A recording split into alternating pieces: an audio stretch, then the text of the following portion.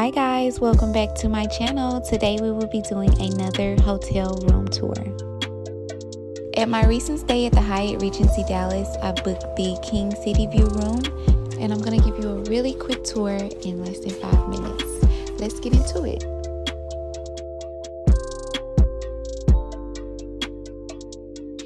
The closet is to the left, right behind the door when you enter.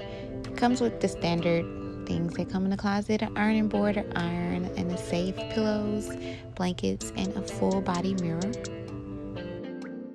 The bathrooms feature a double sliding door for privacy, and they also have a lock on them. There's a wall-to-wall mirror in the restroom that has accent lighting.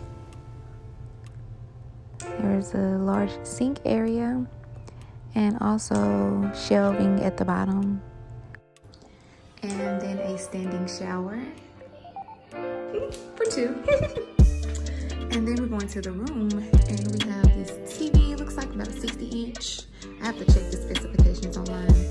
There's a desk area, 2 desk areas, one of these chairs, and then we have a little futon that you can use. 3 drawers for storage, a mini fridge, a little coffee maker,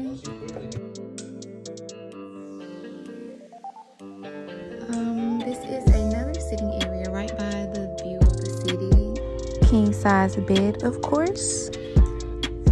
Sitting area on this side, and a lamp. There's a reading lamp, so you won't disturb whoever you're in the bed with, and there's also a bigger lamp. And what is this? Oh, it's for the accent lights behind it, so you can turn this on or off.